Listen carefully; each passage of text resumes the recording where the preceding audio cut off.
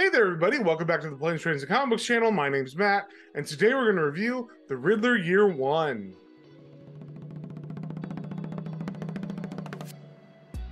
But before we get into that, if you guys wouldn't mind liking, sharing, subscribing, commenting, it really helps me out and lets me know what you guys want to see more of. So, with that being said, let's get straight into it. Alright, we got the cover here for the Riddler Year One #1. It is a DC Black Label comic, and it is by Paul Dano and Steven Subic.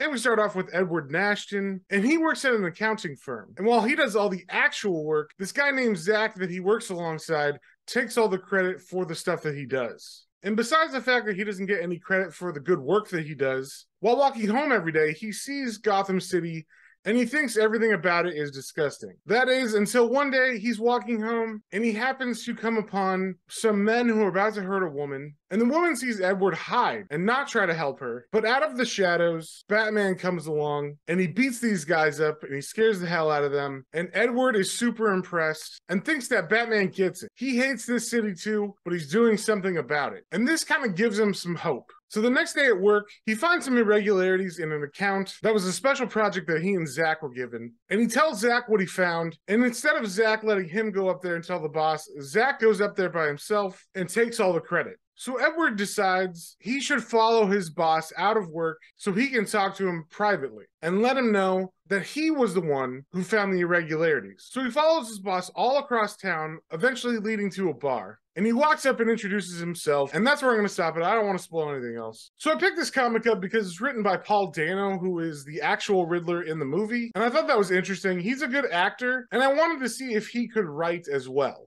And I gotta say, for the most part, I think he did a pretty good job. There's definitely a slow pace to the writing, where there's not too much action, but there's just a build in the atmosphere of like tension. And since you know, of course, that the Riddler is going to be bad and what he's going to become from the movie, there's an anticipation that builds up as you turn the pages because you're wondering when that snap is going to happen. I will say that this first issue doesn't have much action, though. A lot of it is in the Riddler's head. It's mostly him talking to himself and his messed up thoughts. And what we're seeing in the world around him is mostly just him working or him walking home from work or being on the train. But that's not necessarily a bad thing. The art in this by Steven Subic is awesome. One thing that I love that he does, whenever there's a dark scene where Edward is kind of skulking in the shadows, you don't really get to see him very much, but you do see his glasses stand out. And I love the way that looks on the page. And he really captures the atmosphere and the tone that Dano seems to be going for in the writing. So overall, I thought this was a good book. It definitely is a slow burn, and it might not be for some, but it does have the advantage because of the movie that we know where it's going to end. So that might not bother most people because it just feels like we're learning more history about this character, and it's giving a lot of insight into his actions from the movie. So I'm going to give this book a 3.5 out of 5. I think the art was great. I think the story was solid. There could have been more action or some more cliffhangers, but I think there's a reason for the pacing, so I'm not really counting that against this one. So if you saw anything you like, definitely go pick that up at your local comic book store,